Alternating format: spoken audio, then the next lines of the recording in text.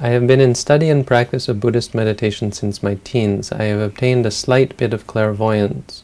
What I wanted to know is what are your thoughts about such mental powers? As I understand, the Theravada consider them a hindrance. No, the Theravadins do not consider them a hindrance. Consider them to be byproducts,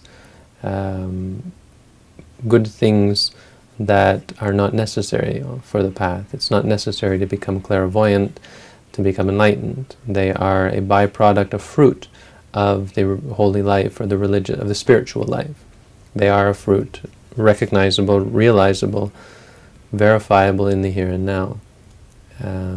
So those are my thoughts about them. I think they're neat things that have a great potential for creating right view and helping us to realize the